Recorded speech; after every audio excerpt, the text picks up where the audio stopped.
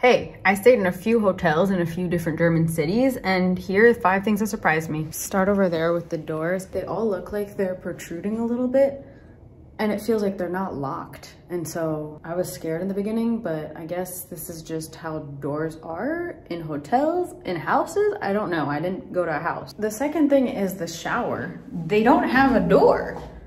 All of the hotels I've been to, like the glass ends here and then it's just open. And honestly, the water has splashed out in some of the hotels. I don't think it'll happen in this one because it's pretty far, but it's a little inconvenient. I don't know why they do that. Third, I don't know how weird it is, but I haven't found an ironing board or an iron. And so I've been doing any ironing I need to with a hair dryer, but not the best. Fourth is the way they fold the blankets.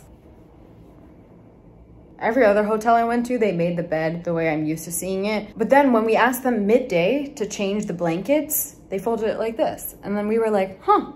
Then I came here and I was like, huh, maybe it's a thing. Just folding it like that. I don't know if this is specific to Germany. This might be specific to Europe. This might be a general hotel thing, but I've never seen it. Fifth is that the trash cans outside of the bathroom don't have a bag in them, which I feel like is a little sticky, right? Like if we throw away wet trash, it's kind of gross. And that's it. Thanks for watching.